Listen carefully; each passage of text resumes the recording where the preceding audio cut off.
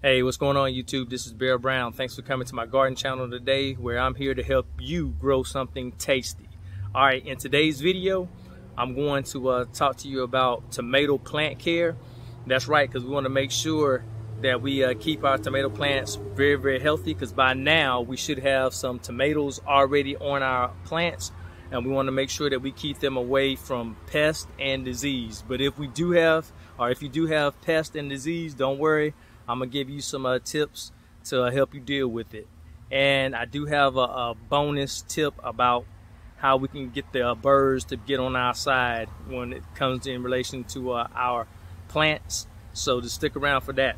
All right, I'm gonna take you to a couple of my tomato plants so you can see what I got going on.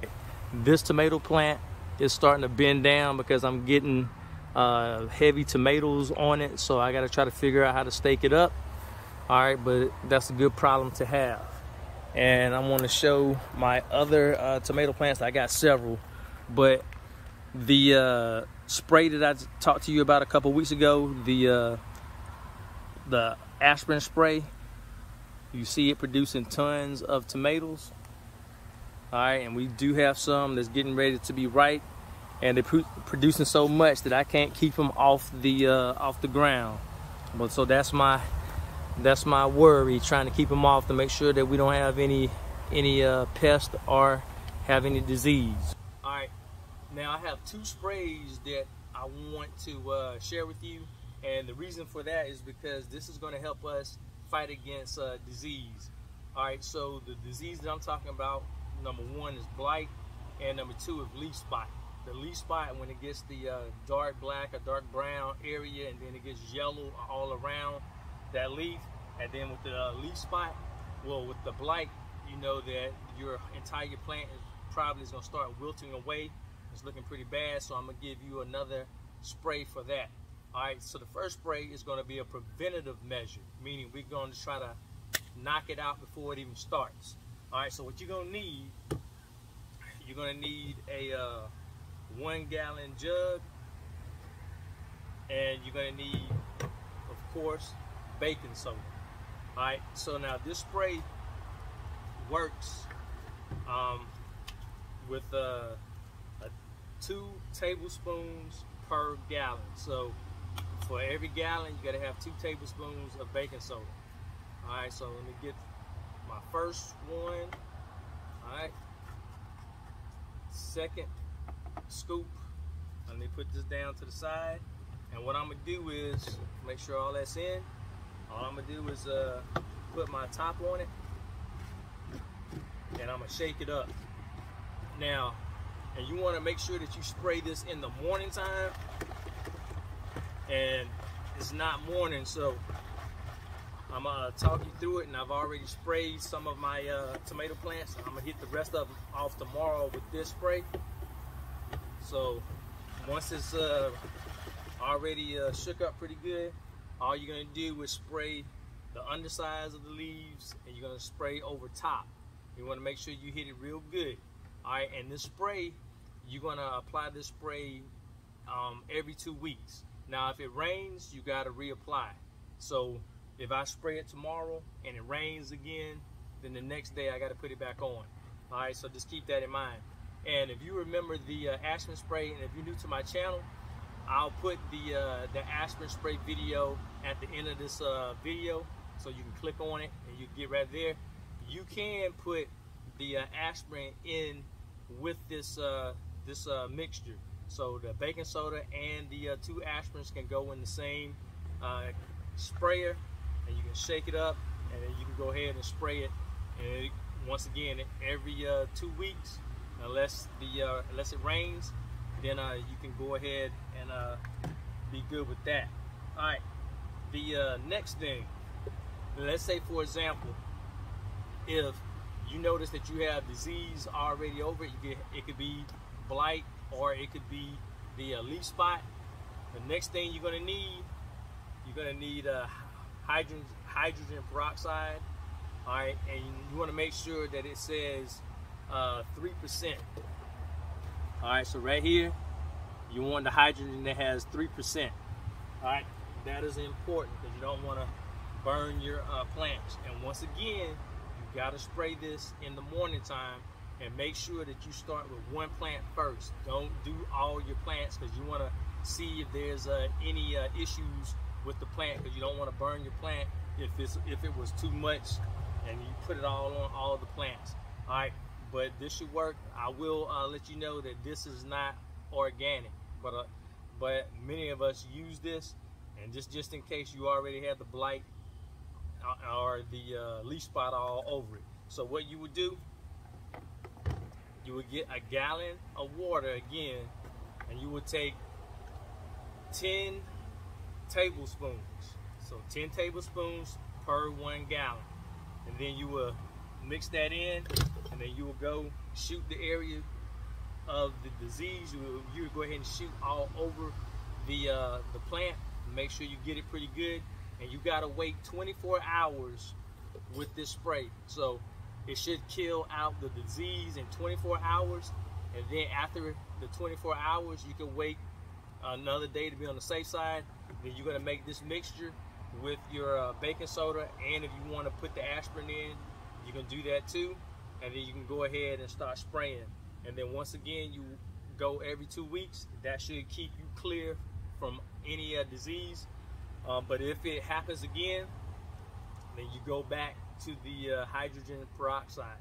All right, so that is going to help you with the disease. And make sure that you are watering from the bottom, because that's how you get a lot of the disease on the ground. When you spray it, it flies up on your plant, and then that's where the problem comes in. All right, so just keep that in mind.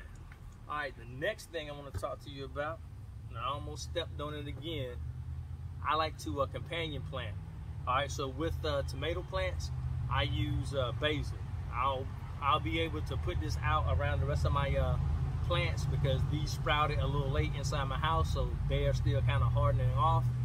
All right, so what I would do, I would plant this right beside my tomato plant, and this is gonna fight against aphids. So if you have trouble with aphids, use basil. And the other reason why I use it, I've heard it before, and you can be the judge if you are deciding to use this. You put basil near your tomato plants, because it's supposed to help sweeten up the actual tomatoes. All right, so that's a added bonus. And I love, that's right, I love the way basil smells. The aphids don't love it, so that's a win-win. Keep the aphids away, and we'll be good to go. And let me take you to one of my plants that has the basil already there. So let's go. All right, there's my basil plant. It's doing its job. There's my tomato plant. I had to replant that one because the other one got knocked down, and I have another tomato plant closely beside it, and it has a lot of tomatoes on it, and it's still falling down, so I got to try to stake it back up so I don't get any disease on that.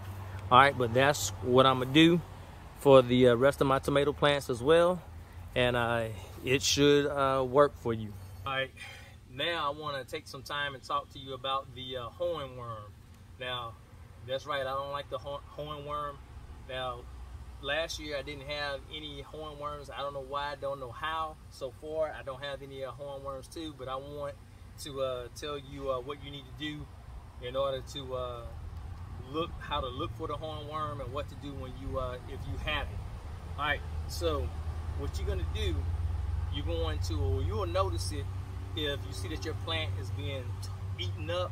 I mean, a hornworm, if you give it a day or two, it will tear your plant down. So you're gonna see it's gonna defoliate the leaves, and once they finish that, they'll jump on, crawl on the actual tomatoes if you have them, and they'll start stripping the outer layer of the tomato. I've known, because I've seen this quite a bit years ago, not last year, but the years before. All right, so you want to make sure you look for the droppings, because if you already notice that your plant is being eaten up, then you know there's a problem and it's already on it. And if you see the little droplings, the poop that they leave behind after they're eaten up, your plant eating and pooping. That's what they're doing. All right, so you look for those black droppings, and you will know to look extra hard because they blend in real well to your tomato plant. All right, so you will need to pick those off. You either throw them to your chickens. I don't have chickens. I wish I did, or you can throw them across the field, or you can get rid of them how you choose. All right, now the other way, when I had them real bad 2 years ago, 3 years ago, is I use this at night. This is a flashlight, but this is a black light flashlight. So any other flashlight won't work. It has to be a black light flashlight. You go at night, you go looking on your mission. Every time you shine this on your tomato plant, if you have a hornworm on there, you will automatically spot them because it's going to show up real quick. All right, so this is the other thing. And I normally took a pair of scissors and I went clipping mine. I cut them in half. Now, if you don't want to be that vicious as me, you just choose how you want to discard them. But if they're gonna harm my plants, harm my tomatoes, they gotta go. And you saw that I got some tomatoes that are getting close to being ripe, so I'm gonna do everything I can to protect them. All right, so that is another way that you can attack the hornworm. All right, now the reason why the hornworms come is because of the what do they call that? The hawk moth. All right, so the hawk moth will lay the larvae on your tomato plants, and they will go to town on it. All right, now the bonus tip.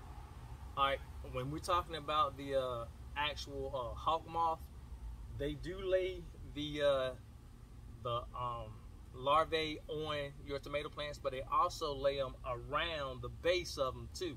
So one thing you can do, you can mulch with wood chips. I have a wood chip garden. All right, you can use shavings from pencil sharpeners and put them at the base of your tomato plants. Now they lay their larvae around the plant, which they do as well.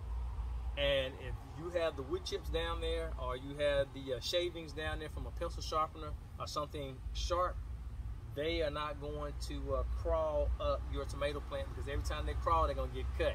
And that may be another reason why I didn't have that many. I didn't have any last year, but that doesn't stop them from laying on the actual plant. All right, so the mulch will help you with that. All right, the other tip about the birds. A lot of people say that, hey, we having trouble with birds.